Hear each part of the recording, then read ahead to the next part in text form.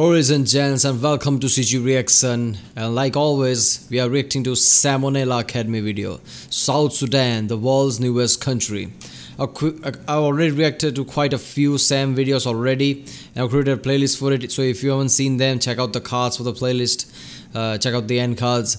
There's a link in the description with all of my videos. If you haven't seen it, check them out. And if you like my reaction, don't forget to like and subscribe, and that way I know which type of videos to react to more, and you'll be supporting this channel, I guess. So yeah, South Sudan. I didn't know there was two Sudans. I know there's a Sudan bordering Egypt. I know that because long ago I had a fascination with pyramids. So I learned that even though great pyramids and historical pyramids, like iconic pyramids are in Egypt, most pyramids are in Sudan, like I don't know, 200 or 300 or so. So I know Sudan is bordering Egypt. I think it's mostly Islamic country. I guess most population are Muslims. But that's it. I didn't know there was two Sudans. But alright. And since Sam is covering this, I'm pretty sure there's going to be really weird facts about it, and it's just going to be awesome. So let's watch it.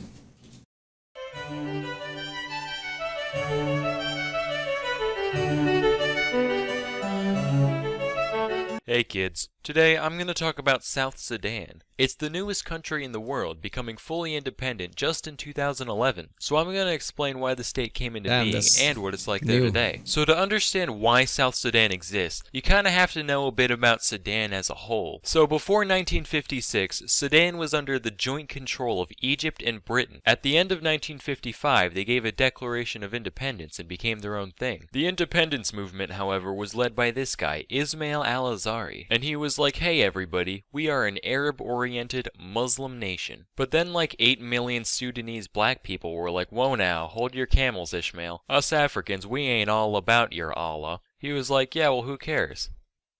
Oh, I see. So they got into a civil war between the primarily Arab-Muslim North and the traditionally oriented African South. That went on for 6 I mean, it is in the Africa, but this is like always the case, isn't it? Religion wars again. The people are like, we don't want anything to do with your religion. They're like, this religion defines this country, and just civil war starts.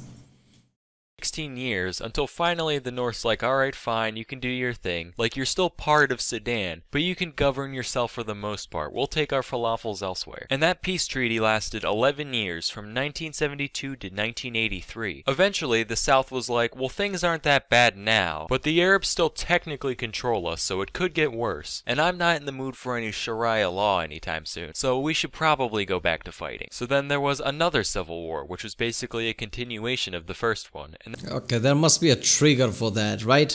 I mean, they can't just like one day, you know what, we want to fight again, screw the peace talks. I'm pretty sure there must be some kind of trigger, because if there wasn't, that's just one of the most, twitchiest things you can do. Like, oh no, this sounds like peace, but they're gonna attack us again, so let's attack them first, or something like that. And that ran on from 1983 all the way to 2005, when finally the two sides made a comprehensive peace agreement, which led to South Sudan becoming totally self-governing in 2006. Then after 5 more years of fiddling around with paperwork, South Sudan became a fully fledged independent nation in 2011. So notice how there were 2 civil wars before the South gained independence. I guess you could say 2 coups make a Sudan. So now that they finally got what they want, it must be great.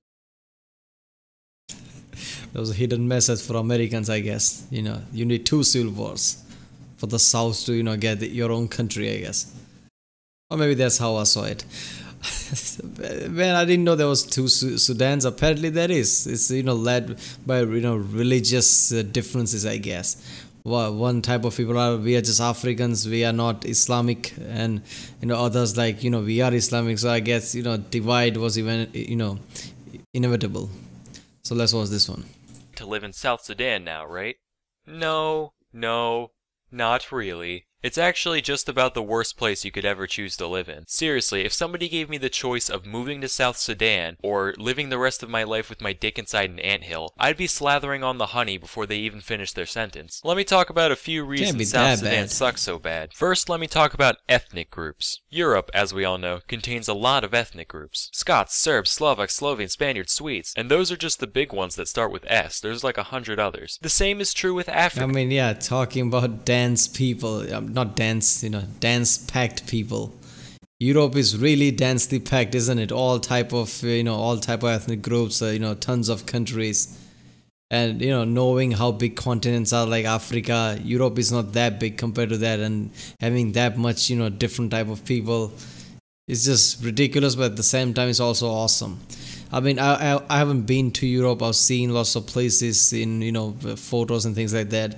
But while playing Euro Truck Simulator, as I was crossing countries, obviously it's not accurate, but sometimes some features that game does capture it just right. So when you come to Switzerland, you can feel things are changing. You go to Italy, things are completely different. You go to Germany, it's different. It's just awesome, man. Traveling Europe, with a car. I mean, obviously they are all part of European Union, so you can just travel there without worrying much. So it's just awesome. It would be an awesome road trip. I mean, Top Gear basically did that years ago. Lots of road trips around Europe, and that's an episode, I guess.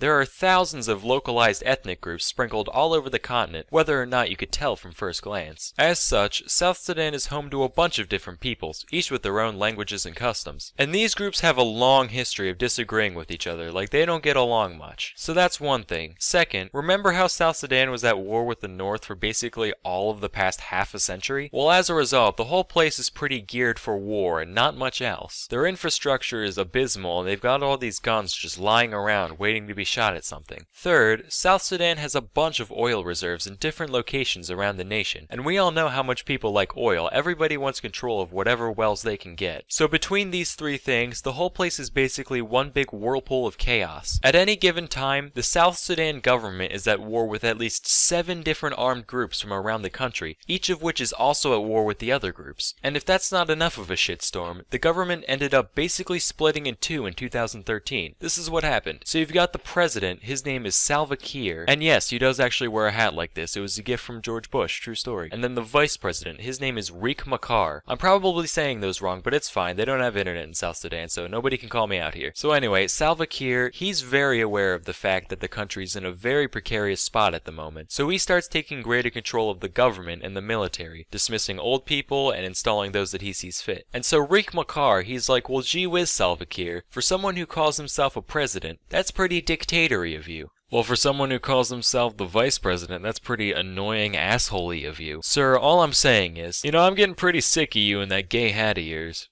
I'm not wearing a hat. As president of South Sudan, I order you to put on a hat. Yeah, see? That hat's gay. You're wearing the exact same hat. Alright, fuck you, you're out of a job. Wait, what? Yep, you and your whole cabinet, get out. Okay, I made up the part about the hat, but the rest of that is true. Also, Wait a minute, president can't fire vice president? What the hell, man? I'm pretty sure you can't. Once you're elected, you can't just fire vice president. What the hell is this? I should mention that Kiir and Machar come from 2 different ethnic groups. See, Kiir is a Dinka, whereas Machar is a Nuer, which only heightened the tensions between the two. So after Machar got the boot, he ended up taking a chunk of the military with him, most of which were Nuers like him. And they See, that's the thing. I mean, you want to be a separate nation. You got that. You should have had a long-term plan, like once we have the country, what are we going to do? What's the economical plans going forward? If you don't have that, it's going to be chaos, obviously. And that's what basically happened here. Damn, I didn't know it was that bad there. It would be so effed up living there, man.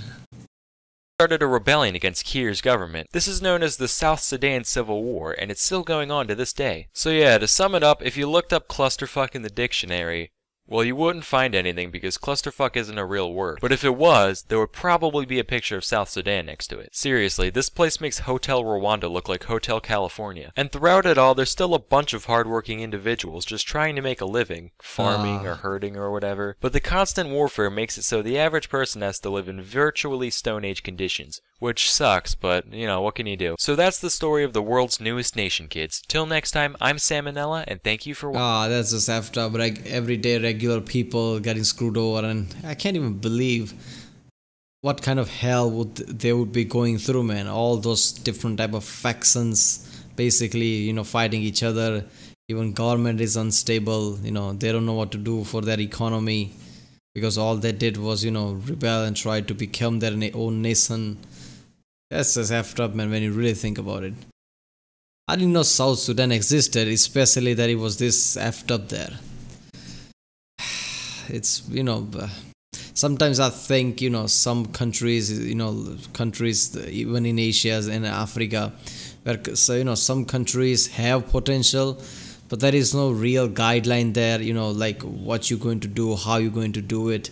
I think that, there should be some kind of global effort to help certain countries to go up, not just to, for a charity purpose, just to, bring up entire world's economy. Because the more countries out there are more productive, the more entire world benefits.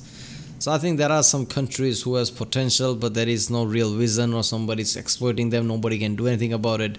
There should be global effort to, boost economies wherever, in whichever countries people can, I guess. So yeah, that was South Sudan by Sam videos. Still awesome video. Sam didn't disappointed me yet. This is what 37th or something of the videos I'm reacting to. So that was great. Alright people, if you like my reaction, don't forget to like and subscribe. Check out my other reaction. There's a link in the description with all of my videos. And yeah, like I said, like and subscribe, and I'll see you next time.